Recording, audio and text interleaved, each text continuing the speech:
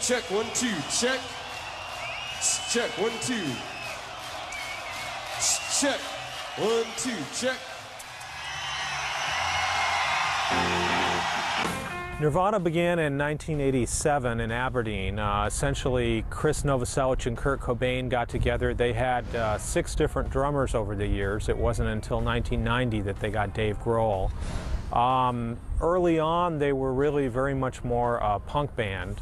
By about '89, Cobain, though, was writing a few more melodic songs. So they played for probably about 3 or 4 years locally before they got really any national attention.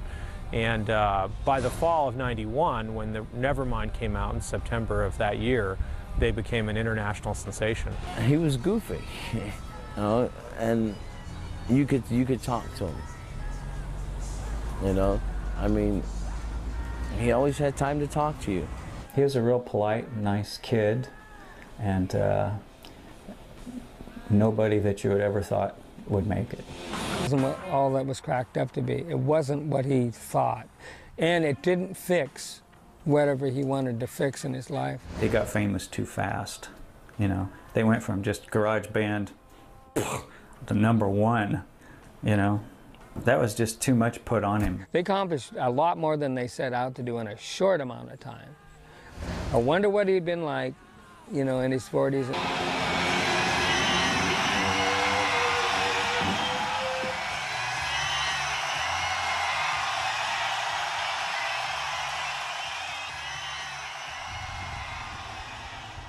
It probably affected his character a little bit in so much that he came from a smaller town. He wasn't from a big city. He wasn't from Seattle, Los Angeles. He grew up in Aberdeen. And I think living in a smaller community certainly shapes, in a way, who you become as an adult. I think you really, you know, do grow up a little bit differently. It's a small, insular, blue-collar town. It feels far away. I mean, you're out near the water. Sometimes it seems very far away from Seattle.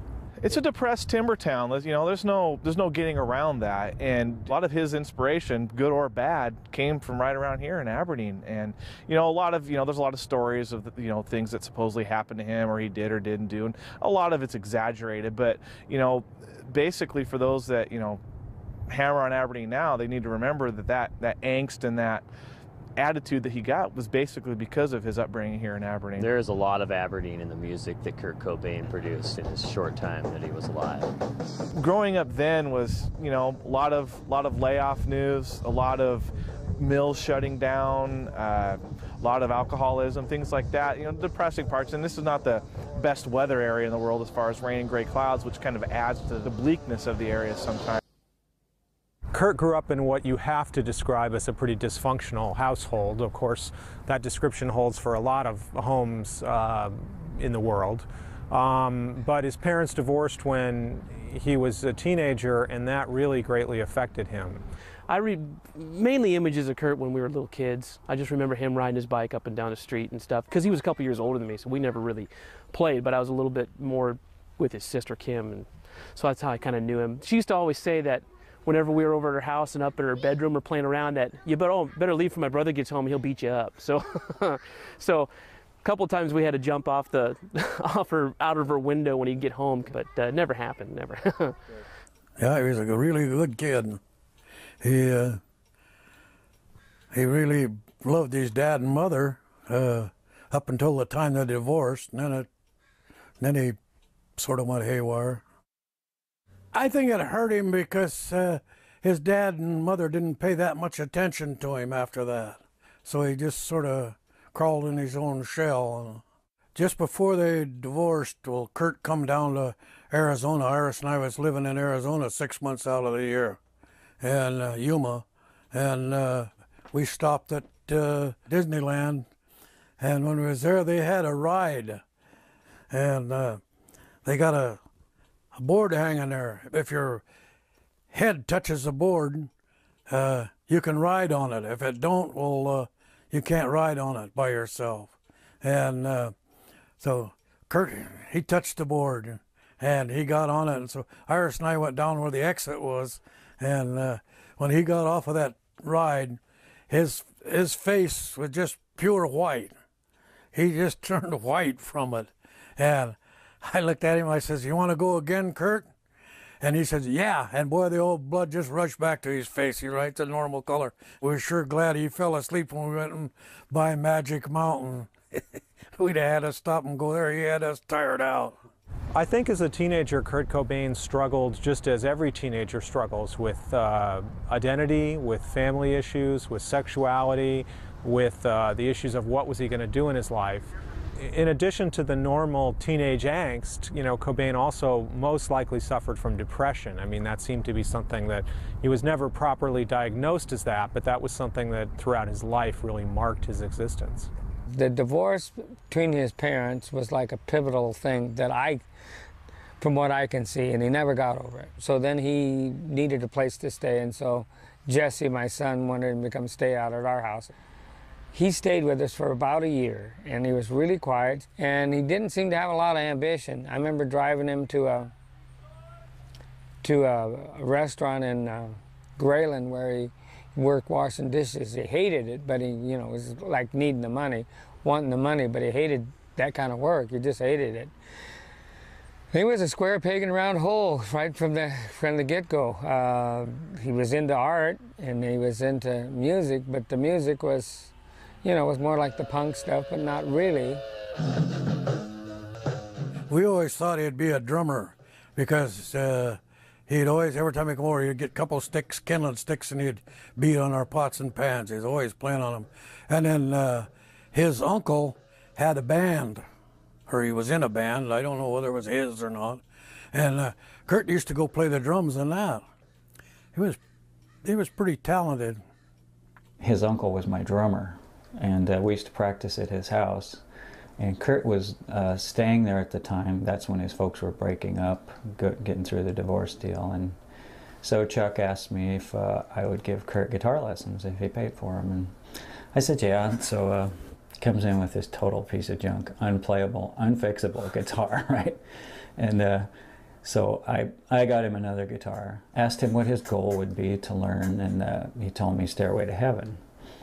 I told him to put it on a cassette tape. This was back in 80 or 81, I can't remember exactly. And he brought it in, and I remember he had that on there, and School's Out for Summer, and, I Like to Rock, and a few songs like that, and something by ELO.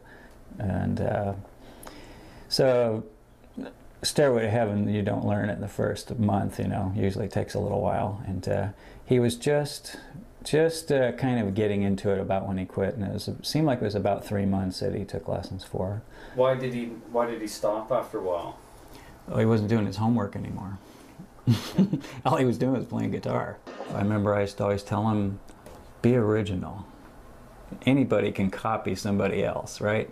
Be original. And then when we were working on songwriting, that's what I told him. I said, if you're going to make it, you got to be something different.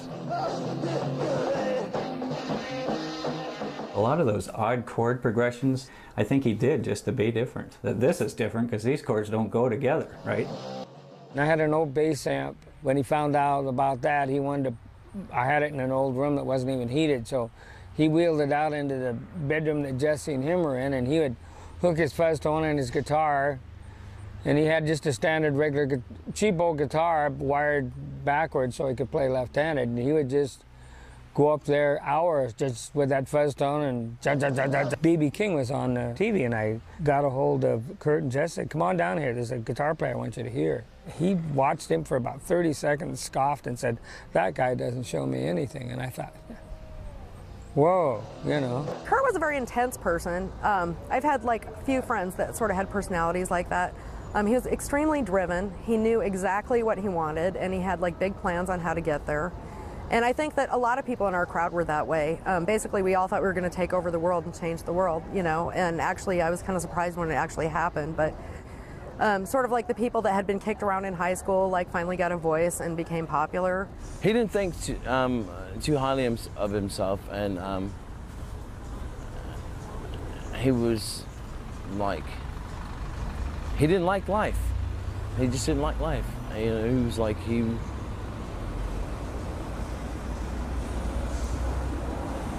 used to write shit on his t-shirt, like, you know, I wish I were dead, or I want to kill myself.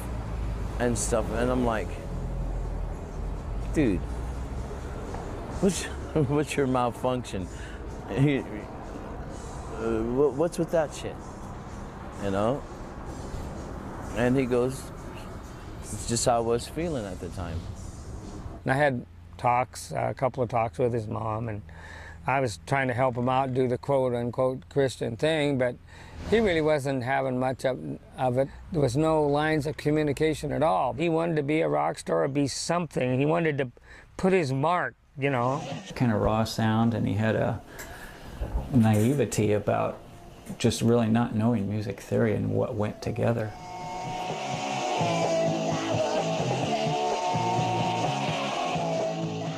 Is what I told him, just make it different, you know, do something different. That's why you listen to his songs and he's got these odd chord progressions, you know. It's just like he takes stuff that he knows doesn't go together. Oh yeah, this sounds pretty bad, I'll use this, right? There was actually some bluesy soul kind of a feel to it, which I was kind of glad to hear. I'm thinking, well, maybe he finally got it. You know, from my standpoint, from my little limited thing, I'm thinking, well, you know, that's kind of bluesy and that's kind of cool. And but some of the other stuff, it just was lost on me, and I just counted it off as the angst, the angry teenage, you know, stuff. Kurt's stuff wasn't anything you'd whistle in the shower, you know.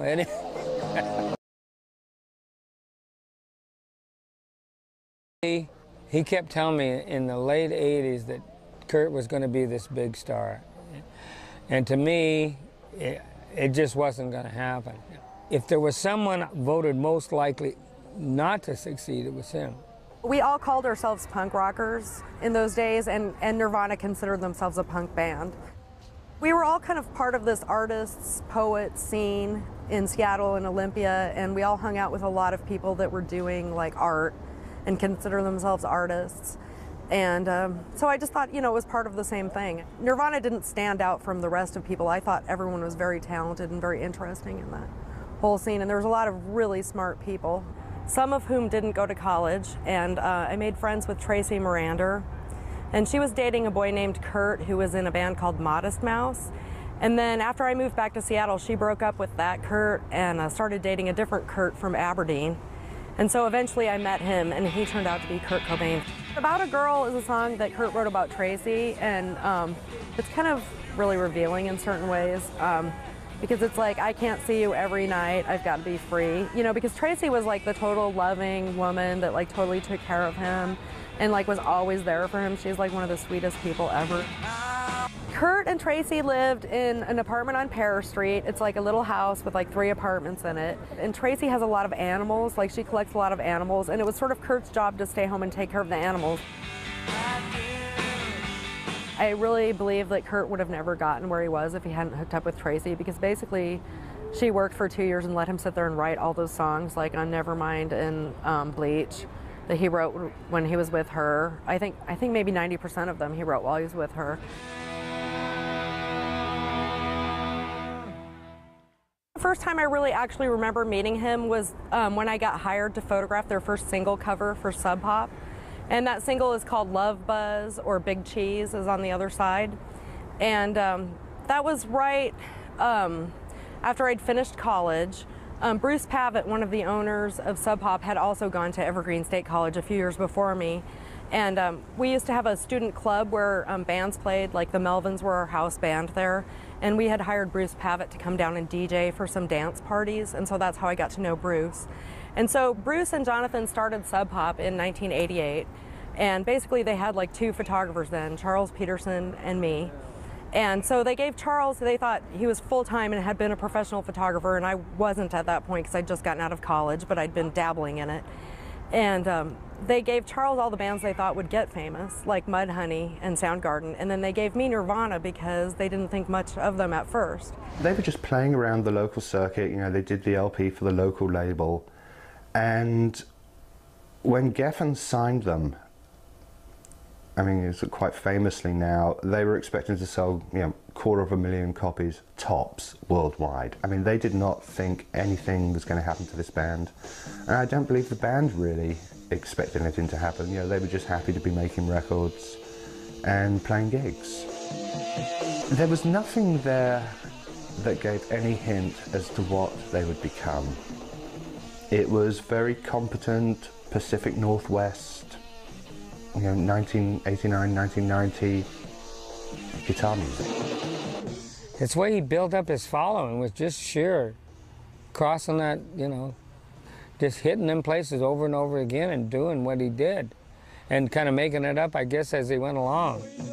When I read about the way they went on tour for like $100 a night and, you know, two corn dogs a piece and the rest goes on the gas, and I never had that kind of determination, never.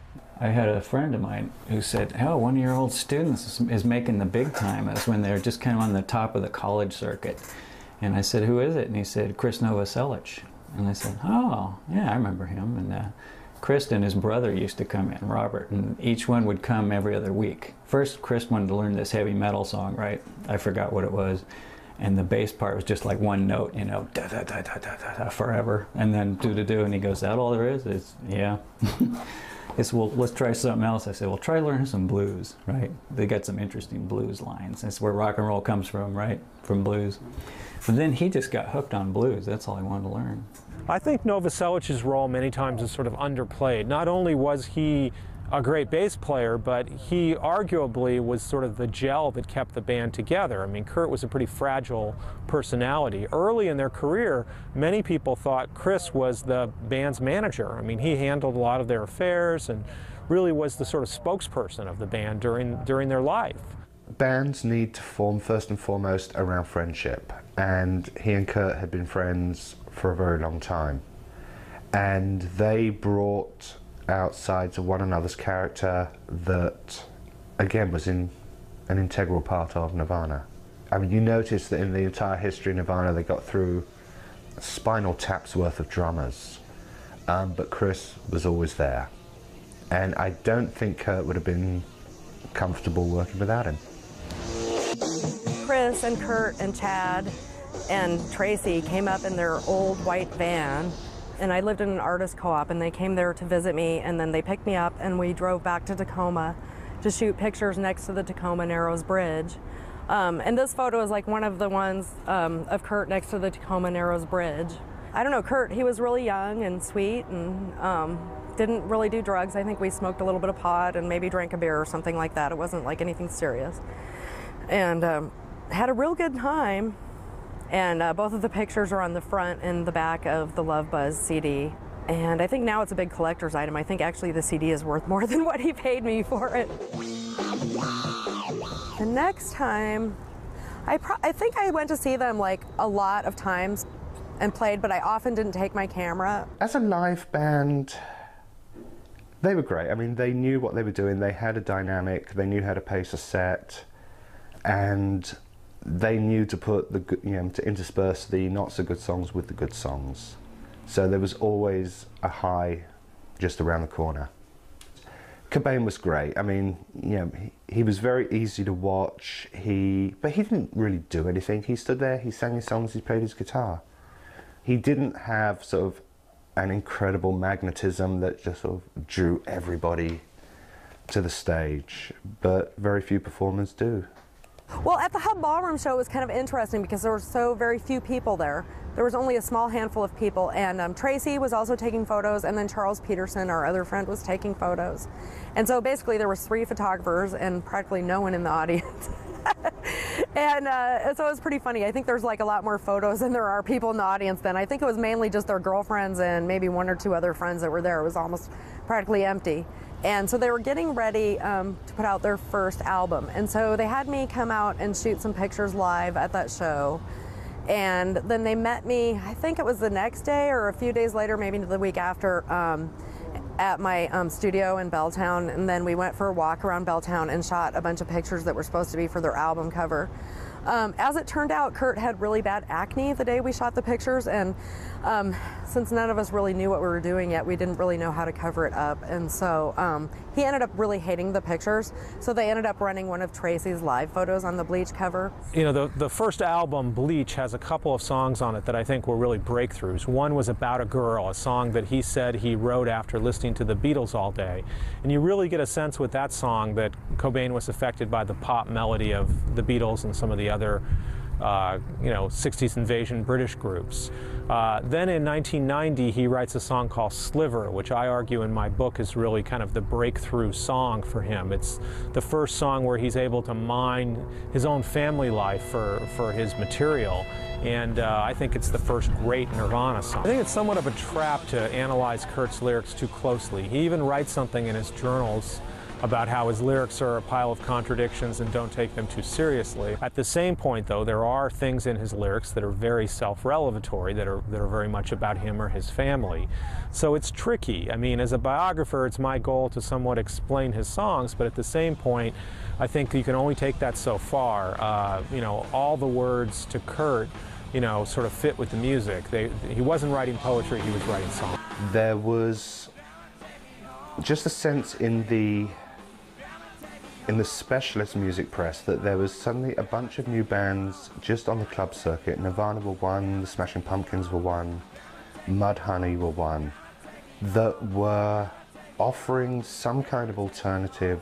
It wasn't a return to punk rock basics, it was more a return to bar band basics. But for, you know, there's an entire generation that had not really seen competent bar bands around because everybody wanted to be Bruce Springsteen or Phil Collins or Guns N' Roses. There was a move away from sort of the plastic bands and the plastic music of the 1980s to a very introspective, very personal, very confessional approach to songwriting. So whether it was confessional for Kurt Cobain himself or confessional for the generation, I think is probably a matter of opinion. I think when we look at the band in retrospect, everyone thinks that the band was amazingly successful from the beginning, and that's certainly not the case. They actually had done on 5 tours of the U.S. before Nevermind broke. They played a number of shows where there were 2 or 3 people, 20 people, then later 50 people, then later 200 people, and finally they broke through. And pretty much the middle of 1990, they became a pretty successful touring band. All of a sudden, they were huge. You know, and this was before Nevermind came out. But I guess Bleach had gotten pretty popular, especially locally. And compared to like the shows like a year before where there was, like I say, maybe 20 people or less at the show, like this time the hall was big and it was completely packed. And there was kids stage diving and it was like wild. And then Dylan, Kurt's like really close friend, came and got me in the audience and gave me his backstage pass, because that was the first time you actually needed a pass to get backstage. Before you could just walk back there like it wasn't a big deal. And then when Kurt came out, he said, "Save some pictures for the end, I'm gonna do something fun." And as it turned out, he smashed his guitar. That was like the first time he smashed his guitar and stuff. But eventually, like, he kept on smashing it and gluing it back together for every show and stuff. This one is Motorsports Garage. And what's so cool about that picture was I was standing on the side of the stage, and like I didn't know what to expect, but all of a sudden there was like maybe 5 other photographers crammed into the little space in the back of the stage. And I was leaving my shutter open for a couple of seconds, and what's so cool is the guy's flash next to me went off. So my flash is one person, and then the other person is his flash. And then years later, I actually found the photo he was taking in a picture book from England, and so I thought it was so funny because it's the same, but it's from a little different angle or something. So I don't know. I just thought that was humorous, a weird accident, but a good one. And actually, a lot of people say that that's one of their favorite photos of Kurt because he looks kind of haunted a little bit. But again, I still think that was before the drugs and everything. I mean, there was so much rumor. It was hard, you know, you'd get all these reports through news, through magazines, on the street, and I think, you know, there was certainly taking a lot of these accounts with a grain of salt. Like, as dope, I think that was just publicity for publicity. I don't think he was as bad as what they say. I know his mother said he wasn't on dope. Oh, well, drugs have always been in music. You know, obviously it didn't help anybody out, and I don't know with Kurt's stomach trouble, may have even got him into drugs in the first place. Could be ulcers, could have been diet, could have been irritable bowel syndrome. No one ever quite got a handle on it, but those chronic, gastrointestinal issues also affected him, and I think added to his depression. He hated eating. He would be, he'd be sitting at the table, and he'd be crying, tears running down his eyes, because his stomach is so upset. And what was sad about it, heroin helped him deal with the stomach pain. I think it made him completely hopeless. I think heroin kind of ruins lives and makes people completely hopeless, and I believe that he would still be here with us if he hadn't started getting into heroin. Drugs were not something that incapacitated him. He still was able to write songs and put on concerts, and in some ways I think his drug addiction we focus so much on because of his death. If he would have gotten better and lived, we wouldn't look at it as such a darkness. Tracy doesn't do drugs, and she never has, and I think his life got very chaotic after he broke up with her. And I know that she moved out of the apartment they'd been sharing in Olympia, and then they went on tour and they ended up losing their apartment while they were on tour. They didn't pay the rent. Dave Grohl became the drummer in the band after Bleach. First they had Chad Channing, then they had Danny Peters, who was later in Mudhoney and a few other bands around here. But they only had him for like part of one tour, and then they got Dave Grohl. I do think at times that Chad Channing gets sort of downplayed. Chad was a great drummer for the jazzier punker side of Nirvana. Grohl was fantastic when it came to these powerhouse anthems. He could hit really, really hard, and that was a benefit. Drummers are different. They grow up liking to hit things.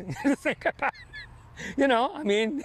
They say, the old adage is, they say, what makes a rock and roll band? What's a three-piece rock and roll band? 2 musicians and a drummer. But they had trouble filling that bill because Kurt had an ear or a sound that he had in his mind, and the others couldn't deal with it. And he got it. He got it to a degree, or to the degree that he wanted to, because it became very popular. And he identified, or a lot of people identified with what he had going on. I think like any band playing around Seattle at the beginning, you're on the club circuit in town, and but I think unlike most bands, they didn't have as much of a struggle. They had Bleach come out, and that did come out to critical acclaim, even though it wasn't necessarily widespread. It wasn't heard by millions of people, but then they turned around and released Nevermind. Nevermind came out, and of course Smells Like Teen Spirit that record did not have a right to exist in a way. It was so perfect. You listen to the first 30 seconds of it and you go, my God, you're blown away by it, even before Kurt begins to sing. At the time I was reading a book called Silence by John Cage, who said it's the silence in between the notes that gives them their power, right? And I told that to Kurt, and when I first heard Teen Spirit, there it is, how he, and then down to that real quiet, So I thought, he remembered. I worked at a rock station in town called KDUX, where we were playing basically your album-oriented rock. And the single came in, and I was one of the first people, because I was the music director at the time, and I got the single and listened to it. I thought, wow, this is hot. And these guys are out of Seattle. And then another guy that worked there, Pat Anderson, he was doing weekends at the time, but his older brother was a little older than us and knew Kurt in high school. And said, that's Kurt Cobain in that band. And I go, no way. And so I said, that is cool. So I said, we got to be playing this. What was it about Smells Like Teen Spirit that made it an anthem? Who knows? And if you actually sort of take the song to pieces, it's Boston's More Than a Feeling with a different verse. And that shouldn't really be the recipe for success. It's almost undefinable to really talk about what makes that a great song. Just an anthem for a generation. Sadly, I think in a way almost everything else they did, no matter how good, paled, because there was no song more perfect in every way, shape, and form than Smells Like Teen Spirit. I think you could pull off any of the singles. The singles from that album were very well chosen. They picked the ones that actually had a memorable hook. Not necessarily a tune, but they had a hook. Sometimes I'd think he'd be saying one thing and it would really be something else, so I never found out till I looked at them years later. I think some of the songs I knew were about friends of mine. Like, I know that About a Girl on the first record is about Tracy.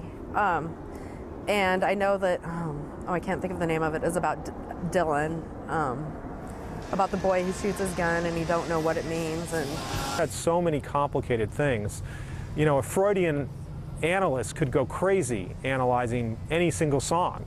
I prefer to sort of let their meanings speak for themselves, because I think everybody's got a different approach. I think that's one of the powers of Nirvana, is that when people hear Kurt's music, it's very emotional, but many people have different interpretations. You know, it can mean something very different to another person. You look at a song like Polly, which is a horror story written from the point of view of a rapist, and yet it's almost got a sympathetic view, and it's got a catchy sing-along chorus. These are some crazy contradictions that were really part of Kurt's great gift. At the end of the day, it certainly created a ripple. It got response. It, you know, really divided the lines between people who loved it and people who thought it was you know, offensive, and I respect that. I think Cobain had an innate power to take these deep songs with very powerful and emotive lyrics and sort of put those juxtaposed with these poppy, loud songs. And the combination of that, of kind of both having this melody but also this edge to it, was really what made the band special. I reviewed Nevermind when it came out and then interviewed the band shortly after. They were delightful. It's strange because as Kurt became more and more famous and developed a public persona, I didn't really see any of that in him. He was just like a regular guy. And it was interesting to watch this monster develop out of the Cobain persona that really wasn't there, but it did keep the media happy. At the heart of, I think, of who he was, and certainly at the heart of Nirvana and who they were, they weren't this incredible superstar mega machine. They were a band from a small city. So I think probably as things really rolled, you know, and you move out of music magazines and into tabloid television and tabloid journalism, probably is less equipped to deal with that kind of scrutiny. I don't think really that anybody in that band expected to find themselves under that lens. Jesse called me and was telling me stuff about the crowds were just freaking out and going, they were just, and that was down on the beach or something. He says, man, Dad, it was really, they had this huge mosh pit, blah, blah, blah. And I'm thinking, can't be, you know, it can't be. I just, you know, I'd be like saying, you know, the janitor that's 63 years old that works at the school janitor all of a sudden became a big star or became the president of the United States. It to me was comparable because it just it wasn't predictable as far as I was concerned. And then when I saw it on the music channels, you know, and it was all over the place, and the buzz clips and stuff, I'm going, whoa. And now for all your lawn care needs, it's Nirvana! I think he underrated himself as a musician. I think he was a lot better guitarist than sort of he wanted to admit.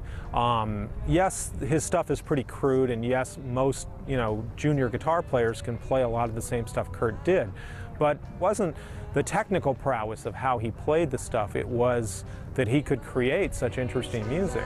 They weren't really a jam band with long solos, right? They were songs, little songs like Beatles had songs, right? Beginning, middle, and end, you know, it's a song. Kurt was a good writer. He had interesting lyrics. He had a good voice, you know. He had that screaming, you know, that good kind of sound, and liked it. He just hit it. In concert, he was a pretty decent guitarist. I mean, Nirvana were a three-piece for most of their career. They put a lot of sound out for a three-piece band, and I think they were quite a remarkable band live. It was too fast, you know. They went from just garage band to #1, and you know, that's a big, you know, that was just too much put on him, and that's what freaked him out, I think, and that's what drove him into, you know, to his demise or whatever.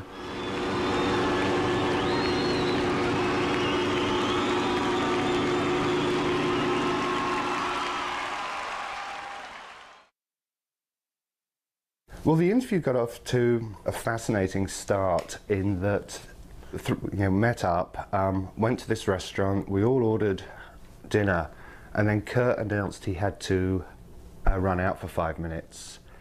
And he didn't turn up again for like another 45 minutes, during which time Chris got very fed up and went home. And Dave and I were sitting around talking about antique clocks, if I remember correctly. Kurt finally sort of returns, hi everybody, how's it going? And it's like, where did you go? He said, oh, I had to go and see my chiropractor. And maybe he did. He did more drugs after Nevermind came out because he was being comped, that was one of the kudos of being Kurt Cobain. You got your drugs plentiful, Then he got hooked up with Courtney. It kind of cuts both ways with Courtney because Courtney is a very intelligent, highly creative, interesting person, but she's also a really big liar and kind of really vindictive and really jealous, and so it's kind of like good or bad, and you can't really tell which it's going to be. One of their friends described them to me as two players in a play, and it's like they switched parts. One day Kurt would be this role, and the next day Courtney would. In general, I think Courtney is sort of overplayed as sort of a villain in Kurt's life. Most of Kurt's problems were self-created. There were a number of times with Kurt's drug issues where Courtney was actually more sober than Kurt. So Courtney's such a complicated character in this picture. To try to, portray her, either way is almost too simplistic. This was a very complicated relationship between two creative individuals who were both very complicated themselves. There's been some pretty extreme things written about us, especially my wife, and she thinks everybody hates her now.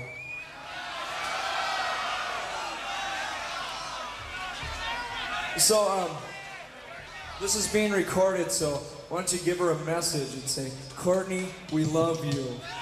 Okay, ready? On the count of 3. 1, 2, 3. Thanks. He loved her. I mean, that was very clear to me from reading his journals and lyrics.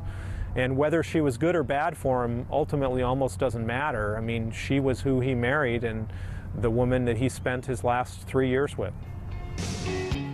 The media wanted to make a monster out of Cobain, and they were going to do it whoever he was with, and however they behaved. So I think Courtney was strong enough; she was able to protect him somewhat. Cobain, in particular, was uncomfortable with and resented the fact that he thought the biggest he was ever going to get would be the cover of Spin, for instance. And suddenly, he's in the National Enquirer, and it's like, where did that come from? I'm like, didn't you know this is what happens when you become a rock star?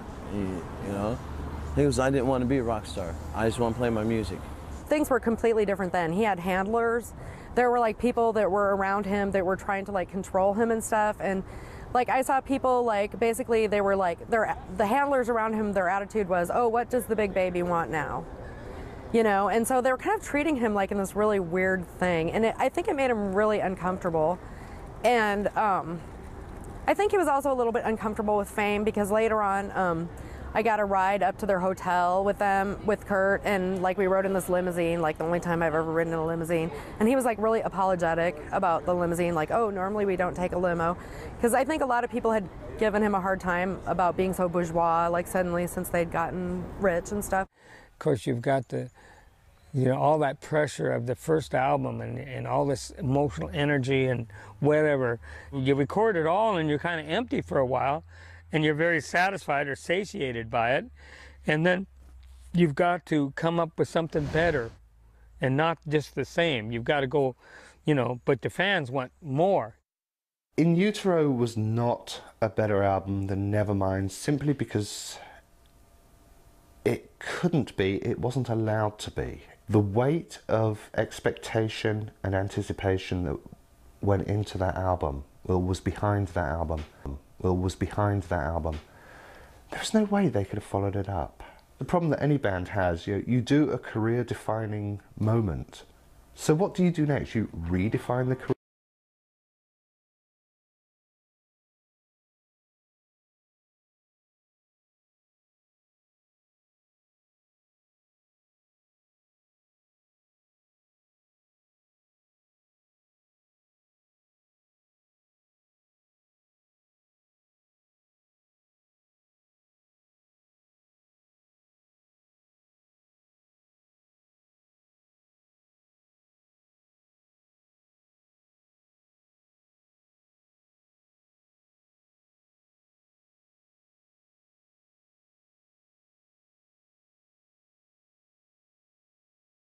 In Utero is Nirvana's best album.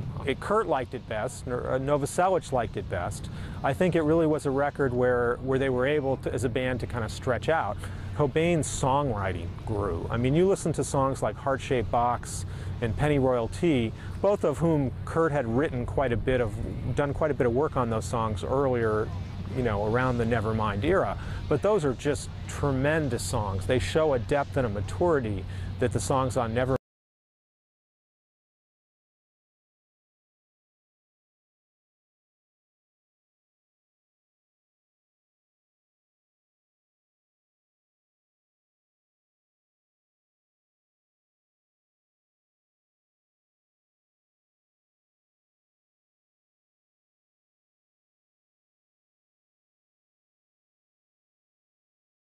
I think he'd been happier if everybody continued to hate him. Because I remember on a MTV interview or something, he was talking about the next album and he's probably going to make some enemies out of his fans and stuff. So he had that kind of a thing where he wanted to do that. He wanted to throw out the herring or something, or really mess with people and not give them what was predictable.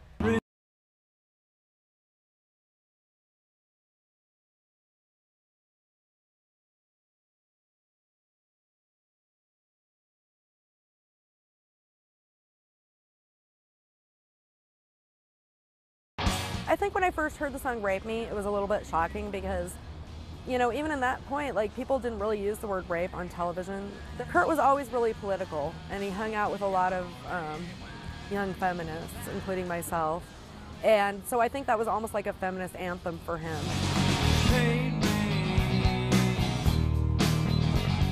It really upset him when all the people that used to beat him up in high school got into his music. So he wanted to make it obscure again. I think he was torn, and he wanted success, but In Utero didn't sell as well as Nevermind, and that was a disappointment to Kurt. Where they would have gone after that, who knows? Obviously there was a huge market still. They were one of the most popular bands in the world. Kurt was so far ahead of his time that it's very hard to even predict where he would have gone. I don't know if you guys heard, but this isn't our last show, so whoever's been telling you guys this is. I would like to officially and publicly announce that this is our last show. For today. Until we play again on November 2nd. With such sacrifice, he'll do.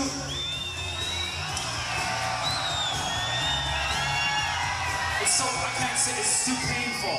This is too painful.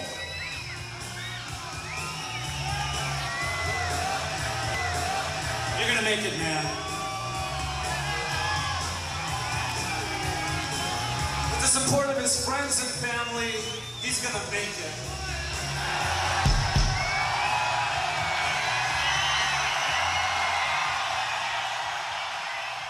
I got a phone call, and the caller was, definitely loaded, and I figured it was Kurt. Then figured out it was another musician friend of mine calling me and telling me Kurt had killed himself. We was here at the house and the phone rang, and it was windy, calling, stating that Kurt had committed suicide. Well, actually, my dad called me up, said, "Did you hear about Kurt Cobain?" And I said, "No, what happened?" He says, "Well, he just killed himself." I said, "Oh my God," and turned the news on, and it was just all over the news all day long, and it was just really, I remember just everybody was just they were just down about it because it was real rough. And it was pouring down rain that day. It had been raining for a long time. Everybody was kind of blue because it was that part of the spring in April when it had been raining and there hadn't been any sun for a few months. And like I said, I just got like maybe 1,000 phone calls that day. Maybe not 1,000, but like 100 phone calls, like from weird people from NBC News, like some guy named Scooter from, I'm like, who is this? I don't want to talk to anybody like that. What do I have to do with this? The Seattle paper said, "Is this Warren Mason?" I said, "Yeah." And I said, "The same Warren Mason that taught Kurt Cobain?" I said, "Yeah." I said, "But I already gave all those interviews," and I was just getting ready to hang up, right? Because I was pissed off at the media anyway. And he says, "Oh, you haven't heard?" And I said, "Heard what?" And he said, "Oh, he killed himself." I was just like in shock. I was like, "What? Killed himself?" I mean, I couldn't believe it, and that's how I heard. Then my phone just rang off the hook. A magazine sent me and a photographer out to the house just to, like, I don't know, see what was going on. And there was this little garden beside the house, and it was clogged with children in black. It was a sea of black-clad teenagers with candles and news crews. It was one of the strangest things I've ever seen. I remember seeing that and jumping up and getting into my Volvo and driving pell-mell to his house. We went and we got all these white lilies and we took him down to the house and we put this candle and all these flowers out there, like next to the place where he committed suicide. Because at that point in the evening, like, people had realized it was him. You know, like during the day there was like a question as to who it was up until like mid-afternoon, and then they found out it was like really him. Pulling up in front, just as the coroner's office was bringing his body down the drive, I wanted to see his body so that I could make the connection that he was truly dead. It destroyed me because you know, I felt that maybe at some point, you know, I could have been a better friend. You know, I could have talked to him. What could someone do to save him? Kurt went to rehab 5 different times. So he had doctors up the yin-yang trying to help him, but ultimately he chose not to help himself.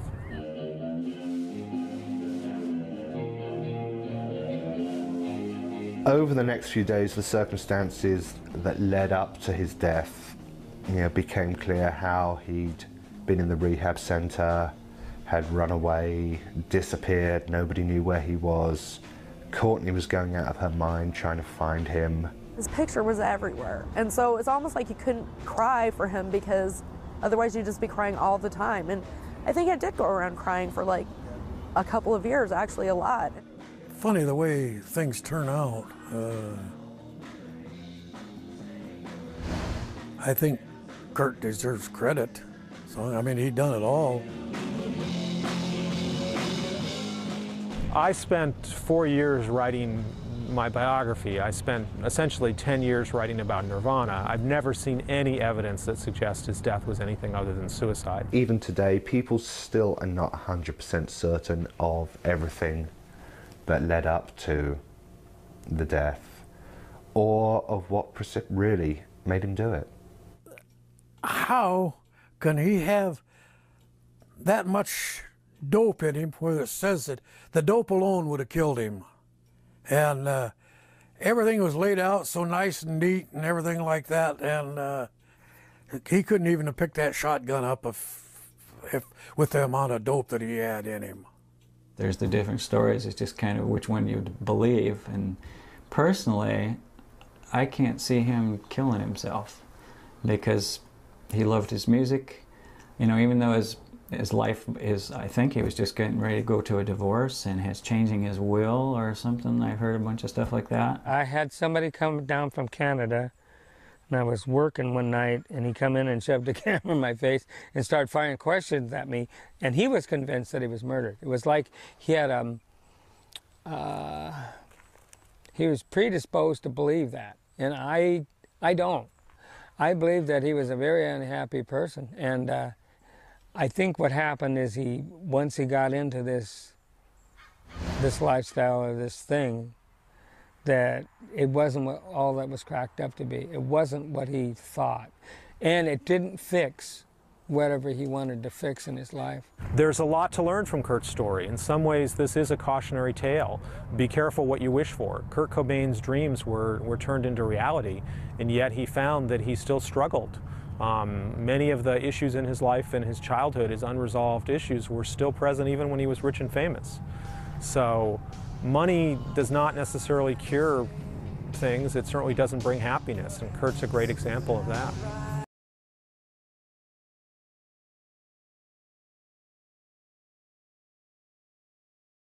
Cobain's death probably created a mythology and perhaps more of a legacy than they would have had. But absolutely, I think that their contribution is without question. Nirvana are single-handedly responsible, I think, for the whole alternative boom of the 90s and beyond. I do think they will stand the test of time. I mean, I think that 10, 20 years from now, you'll still see this as a band that a generation of kids, when they hit a certain age, will turn to. Because I think this was very powerful music. It's kind of almost like a guide map to adolescence. I mean, up until now, people still talk about it like it was just yesterday and how powerful it was. I mean, I still have a couple of radio singles from when I worked in radio that I keep wrapped in the cellophane from the time, because I thought, I'm going to hold on to this. Whatever you go through your high school years, that music is your music forever. And Kurt fans will be Kurt fans forever. So there's a legacy. There's a thing that they did. They accomplished a lot more than they set out to do in a short amount of time. I think as time goes by and more years pass between Kurt's death and in the present, people think less and less about the celebrity or the personality or the tragic circumstances of his death, and they remember more the power of those songs, those words, those melodies. I think that is the ultimate lasting legacy of Nirvana.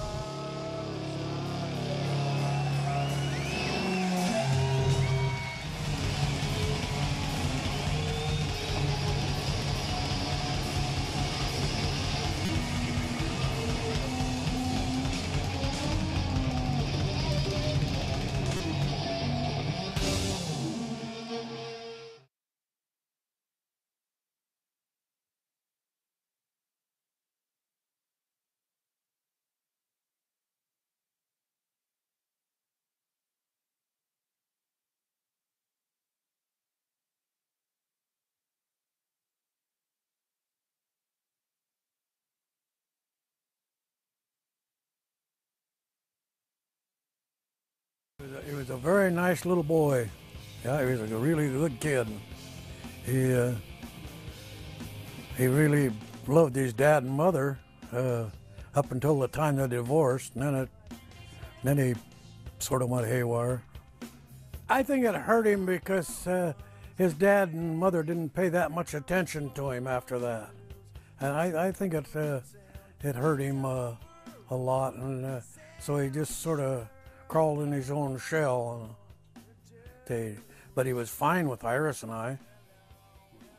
He's a very good boy. In fact, he come to, just before they divorced, well, Kurt come down to Arizona. Iris and I was living in Arizona 6 months out of the year, and Yuma. And Kurt come down there, and then he rode home with us. It was time to come home, and he rode home with us. And we stopped at the different places in California and took him to them, like Disneyland and Knoxbury Farm and Universal Studios and the zoo. We went to all them places. And then when we finished up, we went to Disneyland and then went over to Knoxbury Farm, and when we was there, they had a ride that goes up in the air like that there, and then down and makes a circle like that and around and out, and you're out. And they got a board hanging there. If your head touches the board, you can ride on it. If it don't, well, you can't ride on it by yourself.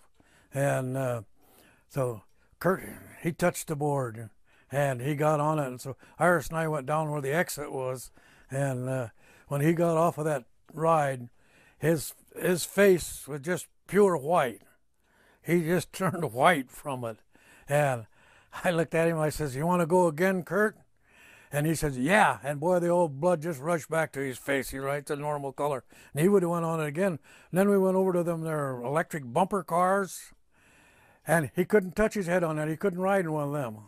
But he could ride that damn thing there going up. And we finished up there. We went home, started home, and he fell asleep. We were sure glad he fell asleep when we went by Magic Mountain. We'd have had to stop and go there. He had us tired out. I think he was, oh God, he started drawing, I suppose, about the time he could hold a pen in his hand or a pencil. And there's this one here, he was 6 years old. And the way this come about was, he come over to the house one day and he had a picture of Mickey Mouse that he drew. And he says, "Grandpa," he said, "look what I drew." And I said, "You didn't draw that." I said, "You traced it." And he got about half mad. And he says, "I did not." He says, "You give me a piece of paper." And he said, "I'll show you." He said, "I won't draw you." He said, "I'll draw Goofy." And so he drawed Goofy then. He was 6 years old when he done that. Well, this here he done in 1980. This one.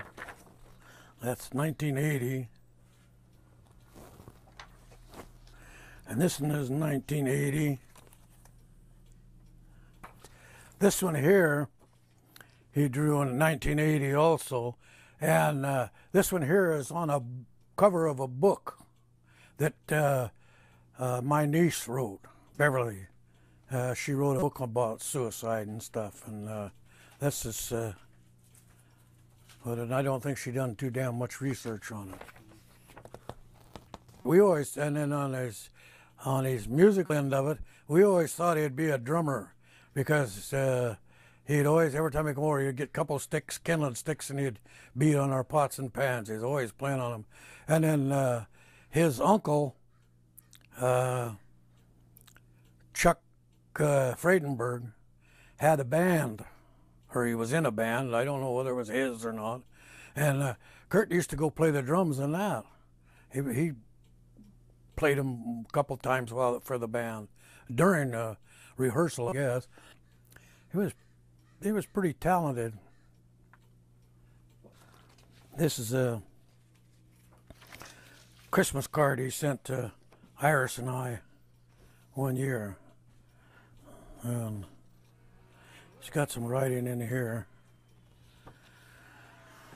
He says, "Dear long-lost grandparents, I miss you very much," which is no excuse for not visiting. "I'm very busy living in Olympia when I'm not on tour with my band. We've put out a single just recently, and it has sold out already. We are recording for our debate LP this Monday, which will be released in March. In February, we are going to tour again to California. Then we'll be back in April, only to take a break, then on the road again. I'm happier than I ever have been. It would be nice to hear from you as well. Merry Christmas. Love, Kurt."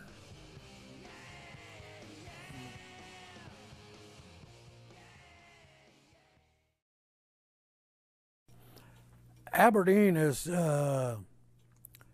one of these towns that's it's not who you are, it's what you are. I mean, people up on the hill, their kids could do no wrong. And but all the kids from South Aberdeen now, they were a bunch of hoods. I only know of one kid from South Aberdeen that the school or any of them ever recognized, and that was Tony Vastalica, and that was on account of his basketball feats. And so that's the only reason I can see that they liked him. I get letters from all over the world. I got stacks of them in there. And you know, the funny part of it is the people here in Aberdeen really don't want nothing to do. That's where Kurt got the redneck part. Don't want nothing to do because he was on dope. But at the same time, they run Kurt down, and he was a native son here. But at the same time, what about Elvis Presley, Sammy Davis Jr., Judy Garland, all of them? They were dopers, and they worshiped them, Elvis Presley, and they think nothing of that, but they can't realize that, you know, that I would say that 95% of the letters that I get from around the world and from the United States do not mention Kurt's drugs. It's about his music, how that music helped them straighten their days out and stuff. That's what it was. That's what them letters are all about. But the people here in Aberdeen just can't seem to understand that. I was really proud. I really thought that was something to have a Cobain on TV that way and known around the world. I thought that was pretty good. By the way, we got a committee going down in Aberdeen for a park for him.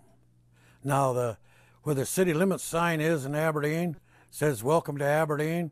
We're putting a sign down below it that says "Come as you are," and it'd be in the same color and shapes and stuff as the welcome sign. We're putting it there, and we're looking for a piece of land now, and we're hoping for a lot of contributions. But once we find a piece of land that we can buy, then we can go to the for bigger contributions, you know, for stuff to put on. And we want to build a cement wall for a graffiti wall, because like, have you been under the bridge up there? Yeah. All the writing that's under there. That's really neat. That's something. I get letters from. I've got some letters from women that were about Kurt's age and was following it along. You know, they were fans of Nirvana, and they got kids now, and their kids are write letters to me, and I got one from Sandy, Texas, and that's a mother and daughter. I think the daughter's 14 now. I don't know how old the mother is. I enjoy them. I mean, I probably get, 3 or 4 letters a week, and I answer them all. And everyone that I've ever got, a lot of them are from college kids. A lot of them are people that have grown up with Kurt's music, and are married and got kids of their own now, and there's an awful lot of 14 and 15-year-olds that write and ask me questions about Kurt. I tell them whatever I know. We was here at the house and the phone rang, and it was Wendy calling, stating that Kurt had committed suicide, and it really shocked my wife. Well, it did me too. I mean, 'cause I didn't think he was suicidal at all. There's just too many facts that they missed. I mean, the first thing is how come that shotgun was still laying on his chest?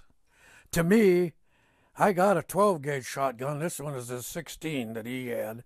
But that 12-gauge shotgun, if you don't hold it real tight to your shoulder, it'll knock you down from the concussion.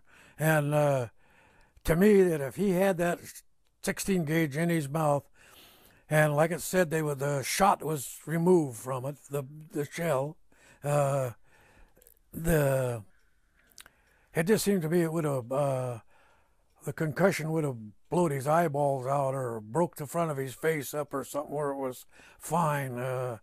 It just don't make sense. And then another thing is, why no fingerprints on any of the shells or on the gun? No fingerprints on anything, not even his. So somebody had to wipe that gun clean.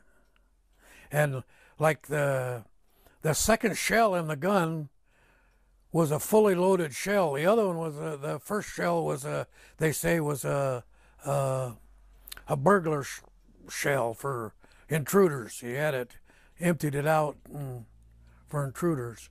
So it's just another thing. Why did they cremate him so quick? I never heard of it going that fast.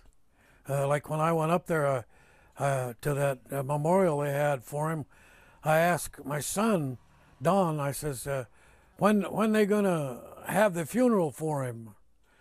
And he got about half mad and he says, this is his funeral, he says. He's already been cremated. And oh God, I just couldn't fathom that. Why so soon? Unless there was something wrong. And then Courtney led that, Grant led him all around by his nose with her stuff. And it was false, just carrying him away from this stuff. When I first met her, like that picture over there, it's over on the counter over there, I thought she was pretty nice. That picture was taken sitting right over there. And I thought she was nice, but then when I was at the house in Seattle with Kurt, I didn't get to talk to her. I don't think I just said hi, that's about all. And then she went to town, called a limousine and went to town, and Kurt and I went out to eat then and come back. And then I left the next morning. They were both still in bed, and I left the next morning to pick my wife up and take her out from the hospital and take her home. And that was the last time I ever seen Kurt.